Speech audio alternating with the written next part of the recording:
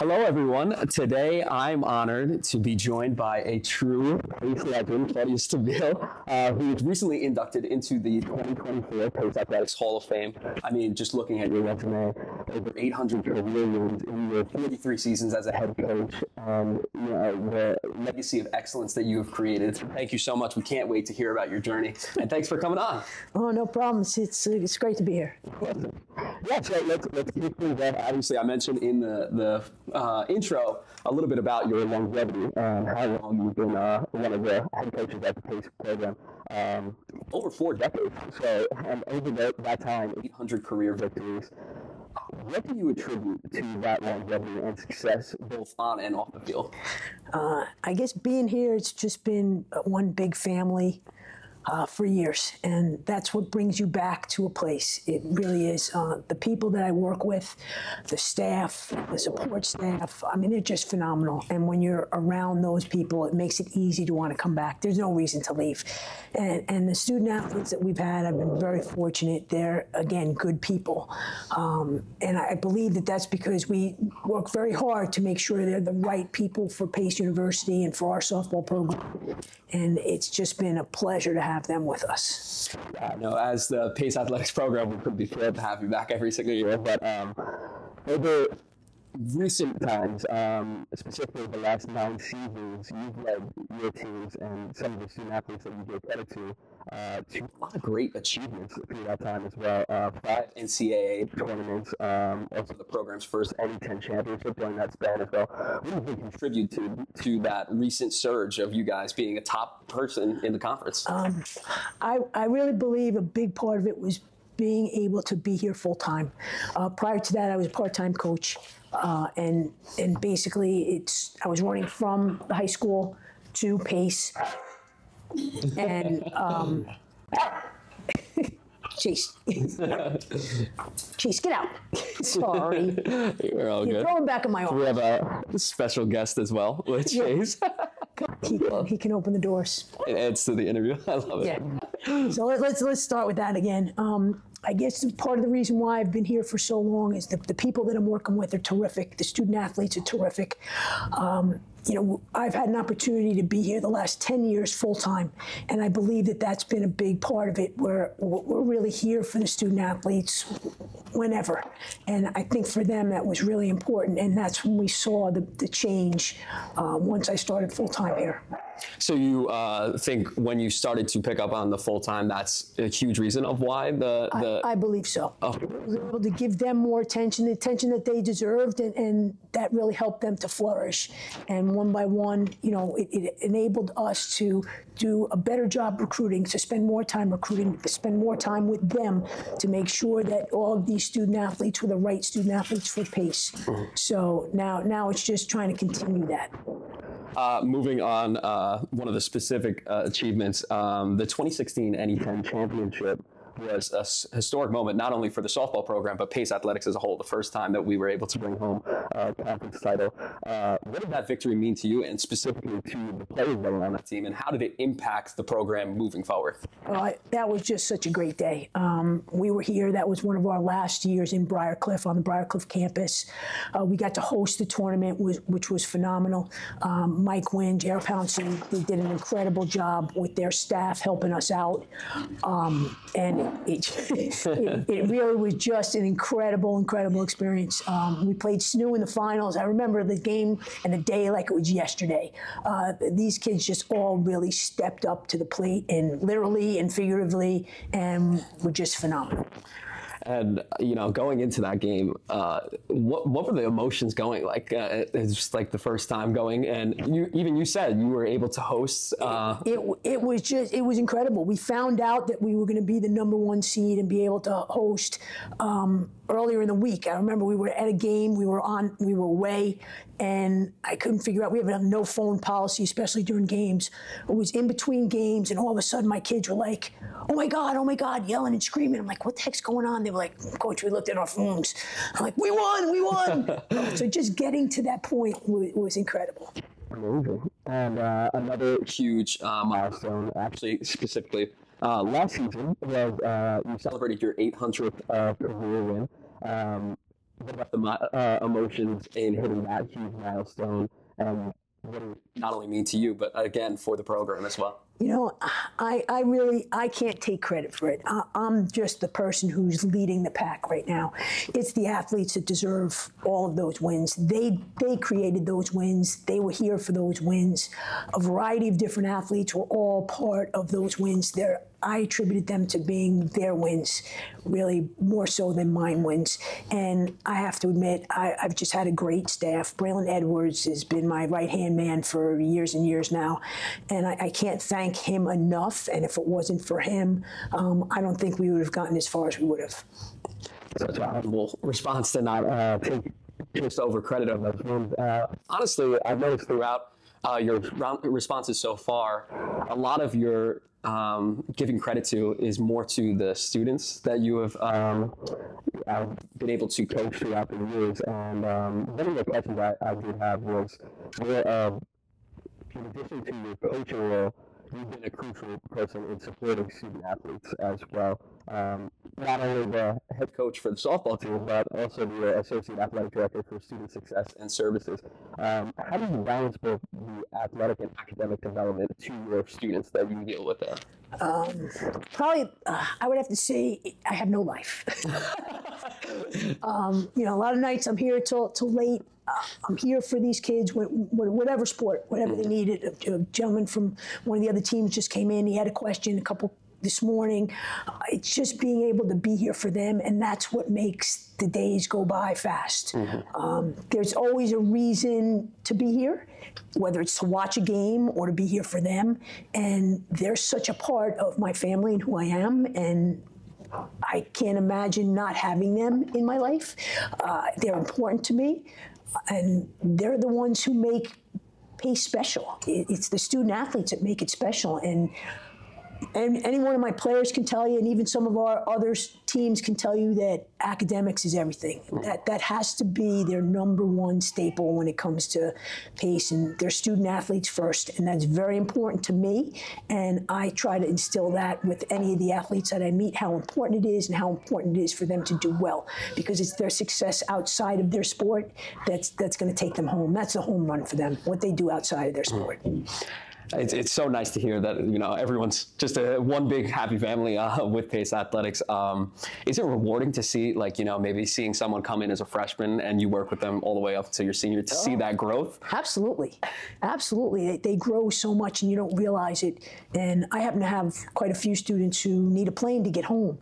So them growing up and growing up quickly, and their immediate family isn't right there available for them to watch them grow and start to make the decisions on their own, it's really amazing to see. And they don't necessarily see the transition of the 4 years that they make, but we do. We see from when they're a freshman, you know, how they're a little scared, and now how they come in and it's their second family, and they know that. And they know that we really care about them as students, about them as athletes, and about them as people. And I think that's part of the reason that most of our teams are so successful, or, you know, lacrosse won a national championship. Well, they know that they believe in their coach, and their coach believes in them. Our men's, women's basketball teams have done well. Our football team has done well. Our lacrosse teams have done well. Field hockey, brand new sports, they've all done well because they really believe how their teams, you know, come together, and then how they're a family. I mean, with cross country this weekend, took first place finish, women's cross country. That's awesome. First time ever. I mean, that's terrific. That's great. You know, Coach Molly's been doing a great job with them. So I think they see how passionate their coaches are for them to do well as students and athletes. I remember covering the softball team last season, and you know, you mentioned some players have to get on a plane and go home. And looking down your roster, you have players from California, Texas, from pretty much all over the place. Two from Hawaii. Yeah, Hawaii as well. You know, how do you like build the bond between the teams and get them to be so close together? Because I remember watching them, they have all these celebrations on the field as well that always, you know, it's so energizing to, you know, be in the stands and watch them. Like, how do you grow the bond with those players that are from relatively all places of the world.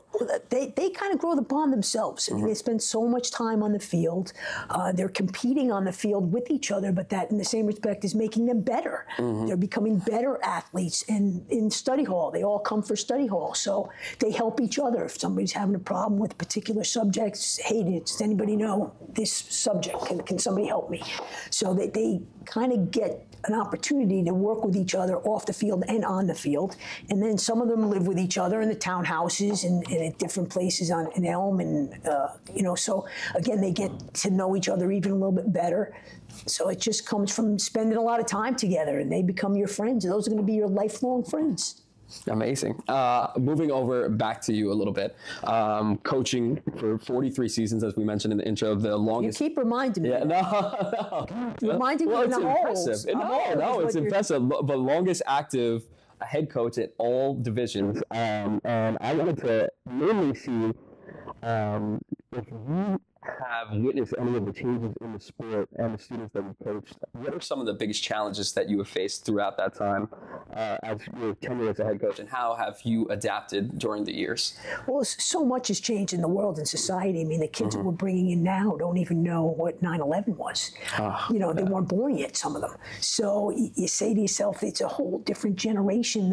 These kids also lived through COVID. A whole different way they deal with things. Not having a lot of face-to-face interaction during that year and a half of COVID. So there's so many different things that have touched these student athletes that happened in the world that impacts how they behave when they come to school. So I think that it's really just a matter of being lucky in some respect, getting student athletes who want to be student athletes first, bringing them here to the school, and then them enjoying them being here, enjoying the kids from the West Coast, the 4 seasons. It's beautiful right now. The colors are absolutely amazing.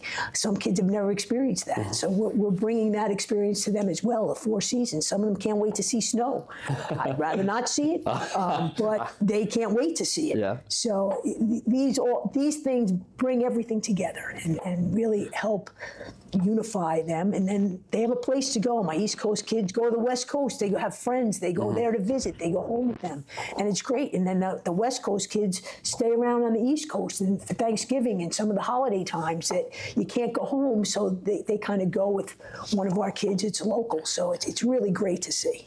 Yeah, I grew up in New York, and I'm right there with you. I can stay away from the snow. I'd be visiting the people down on the West Coast no matter what. It's very evident that you hold your players to such a high standard, no matter what. Throughout your tenure as the head coach, you built such a winning culture. 74 all-conference players, several All-American honors. What kind of culture have you tried to build within the Pace softball program? Especially you mentioning academics is pretty much the biggest thing. Academics is number one, and they know that. It's so important for them to really do well. So we try to instill that from day one, in the recruiting process. We instill that's going to be a priority here, and if it's not going to be your priority, then this might not be the best place for you for softball. So that in itself brings a lot of them together because they are very serious about their academics and pursuing their field of study. So that solves that problem in so many ways, and we just try to keep them grounded. And hey, softball's a game. You got to have fun every day, and we do. We laugh every day. And that's very, very important to us. You got to laugh. You got to be happy with the people who you're around and enjoy your day. If you don't enjoy your day, then maybe you got to rethink, okay, what's going on, because it's important to be happy. You got to be happy. Of course, yeah. I remember something you said to me last season with the softball team, and it stuck to me. I thought it was the best thing ever, that you keep your games exciting no matter what. We keep the fans engaged. We could be winning by 10. It's almost like the Mets playing, but better than the Mets. Really, recently the Yankees, the last 2 games, okay? Yeah. You're ahead, and then you fall behind, and then you manage to get ahead again. They keep the fans engaged. The game is not over until the 7th inning. It's very rarely over. They're gonna either let the other team in the door because you don't want them to go away feeling bad, or you're gonna come back and keep the game exciting. So it's a little hard on the coaching staff, but it's great for anybody watching the game. Of course. I promise I'm almost done. Just a couple more questions to wrap it up. But I wanted to see if you had advice for any young coaches that are coming in, starting out their new coaching career within the collegiate level. Um, and they look over to your incredible career. What advice would you have to offer to them into building a successful program and fostering long-term player development? I would have to say the main thing is you got to know the players that you're bringing in and to spend a lot of time trying to get to know them, which is difficult in this day and age with text messaging and phone calls. But I like phone calls. I like seeing these people. I like hearing their voices, hearing the intonation in their voices. Are they excited to be here? And that once you have the people who really want to be here, the rest comes easy.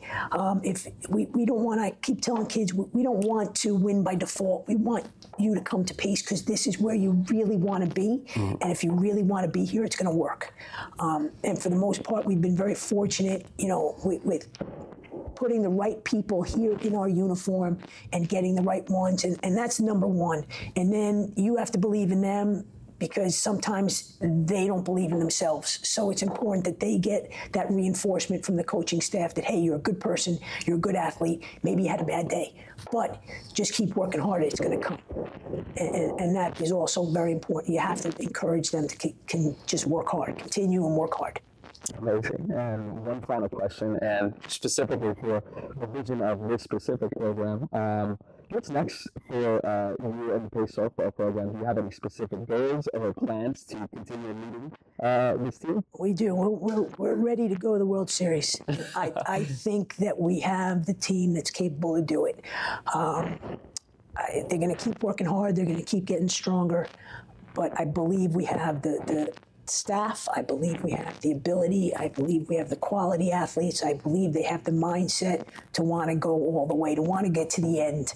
We're so close. We've been so close for the past 2 years. We're right there. So I think this year, or I hope this year, we're going to get over the top and get to where we want to be at the end. Have your eyes on another NE10 title down the road? Yes, that as well. That as well. I love it. It's great. It's like I said, this is a really unique group of athletes that they feel it, they see it, they know it can happen, and they realize that they can get it done. Well, Coach, thank you so much for taking time to share your incredible journey with all of us today. Your impact on Pace Athletics, not only as the coach, but also within the department, has touched lives both on and off the field. So, again, I wanted to thank you for making time, and congratulations once again on being inducted into the Pace Hall of Fame. Thank you. It's a tremendous honor. Of course. Thank you. Yeah.